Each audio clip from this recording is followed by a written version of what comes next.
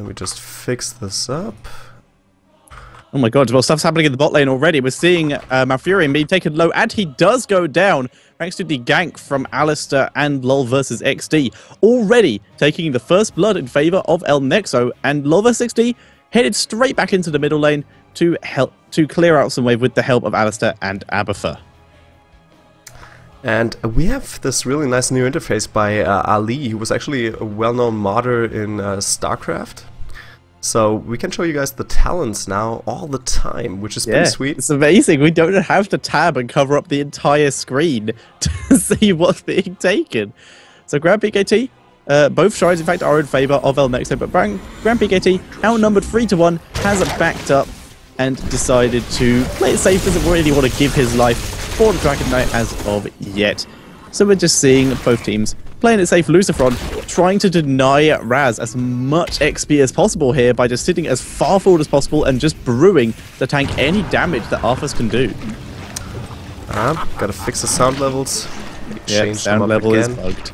Level 60, moving in, he's going on to Falstad, but it is a Falstad, and Falstad does not die. Grand PKT and Asda also had to back up a bit as they were caught in the overdrive from Tychus, which dealt them quite a bit of damage, but they both got out alive and are now just healing up to full. And I have only just found out, I haven't had this interface very long, that you can, when you box things, like in StarCraft, you see the health bars from everything you box. That is awesome.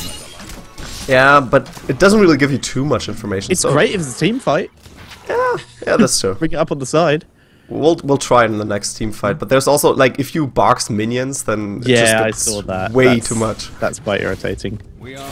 But right now, once again, we're seeing Grand PKT has been pushed quite back. Lucifron is destroying Raz here. He's pushed him all the way up to his towers. Towers are completely out of ammo, except for the one on the right.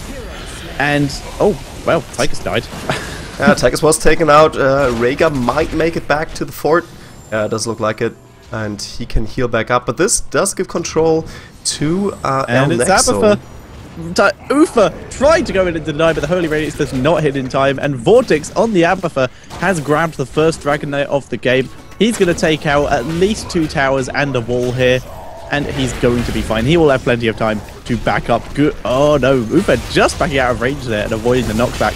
Tychus has also come to try and deny this, but in the meantime, Chen is still dominating this top lane. Bot lane not going to be pushed as much anymore, than just LoL versus 60 doing some damage, but everyone else is headed to the mid lane to assist their Dragon Knight.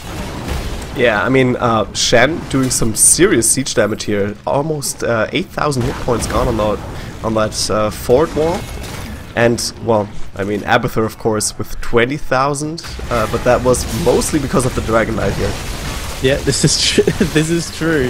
And right now, Vortex is crushing through everything. Has already taken down a grand total of 4 towers and a gate. Very nearly 2 gates. No, gets 2 gates thanks to the help of a minion. Minion does finish it off. And now we're seeing El Nexo immediately going to rotate to their left and just start taking down their mercenaries. Yeah, excellent choice here. Getting those mercenaries to possibly take down the fort. I mean, towers are gone. There's only mana left. And if they just go all out for it, they could probably take it out right now. Yep, and one extra thing we could see here, we can see it in the talent menu, but we can also see it if we click on the characters, we can see any active items or just active abilities they have taken from their talents. So for example, if I click on Rhaegar, you can see he has a healing totem, and Abathur, you can see he has taken Mule. Rhaegar right now using his healing on some siege giants to help the push, but in the top lane, top 4 is going to go down due to the very, very heavy push from Alistar, LoL versus 60 and Lucifron. And El Nexo just dominating this match right now. Yeah, awesome way to play this out. Just grabbing the siege giants on bot lane, putting on a little bit of pressure, and making mouse control react, and then switching, rotating back up to top, and taking out the fort. Excellent choice. This is indeed an excellent choice, but once again, El Nexo able to steal the Bruiser camp as well, thanks to that Void Prism. Very well played there by, I don't know who is actually on the Zero tool, I completely missed it, but El Nexo did steal that and were able to pick off Tychus in the process, doing a great job here. Yeah, taking Tychus out. They only sacrificed Zero tool for it, but that was an excellent exchange, and that allows them to put on some decent pressure here in the top lane. But mouse control, they obviously wanted try to fight this. Oh, Vortex is getting a lot of damage, but of course that was only the copy, so he's still in a good spot and can put on the pressure in bot lane and get rid of the Siege Giants. Yep, clears out the Siege Giants, gonna move himself up a bit, try and steal that shrine, and he's just making his Locust spawn a bit further forward. He'll likely wait there for the next Locust spawn before backing up. Nope, just gonna back up straight away, playing it safe.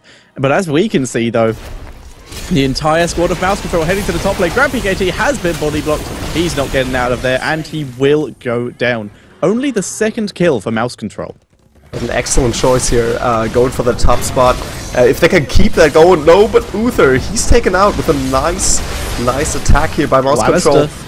Mouse Control dominating this fight. Like you said, Uther was taken down, but he was able to get the full stun off and let the shock and awe hit everyone. Chen is now also being dropped very low. He is down to his last clone, and he is just trying to get out of there too. So he does have his jump and is able to escape. Rhaegar was also able to be out as well as Zeratul here.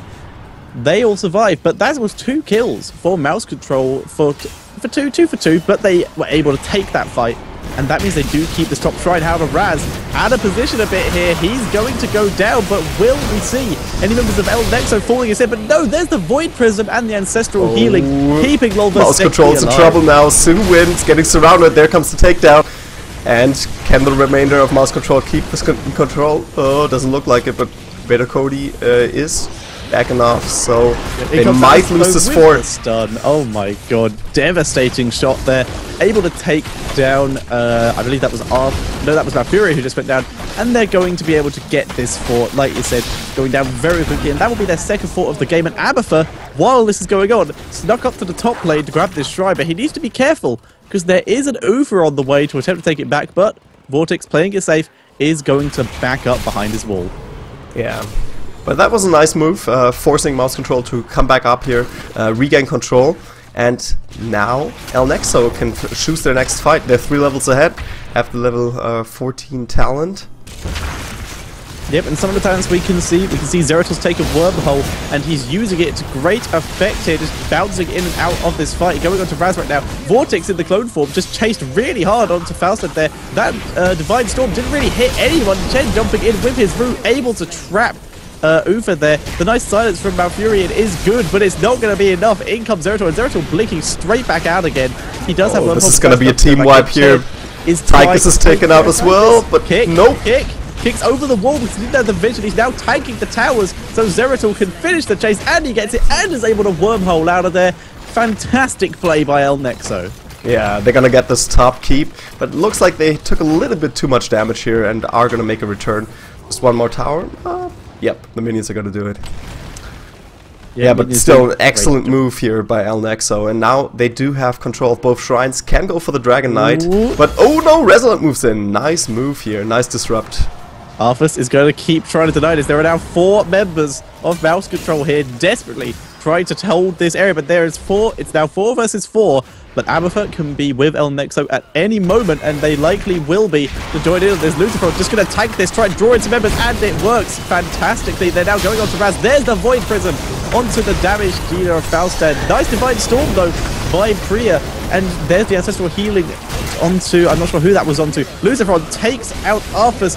Uther also goes down. We're seeing Lolva 60 just bouncing all around these fights. Falstad will likely not go down due to the fact he's Falstad and can run really fast, or fly anyway. Lucifer tanking everything with the help of his brute. Tychus staying in the fight a little bit too long, and there comes the final takedown. Tychus goes down. Oh, Malfurion even taken out. Damage. That was so much damage. Oh, nice body block by Lucifron with the pandas, trying to body block Sinwin, and I think it's gonna work. He body blocked himself on the fort while trying to take it down, but he does get Falstad in the end. Still has plenty of time on his ult and enough health to be able to back out easily. He backs out, and he's gonna get rooted here, but he is brewing all of this health back.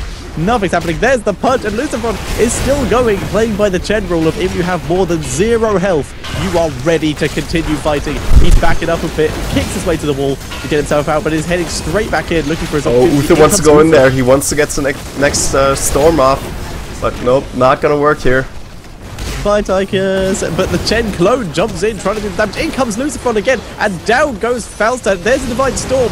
And the ancestral healing on the Lucifer, keeping him alive again. Down goes Uva. We're going to see Arthur Small as well with that Rain of Vengeance. Faustad able to jump out of it. Is now only the damage dealers, Faustad and Tychus. Faustad has bit the dust. The Odin flies majestically through the air, but it's not going to matter because we already see Chen just completely tanking this core while his team is going to destroy it ridiculously quick. In comes Tychus, and there we go. Even the Void Prison on top, just to trap Tychus. But they're going to take out the core, and that's going to be game. El Nexo moves on to round number 2.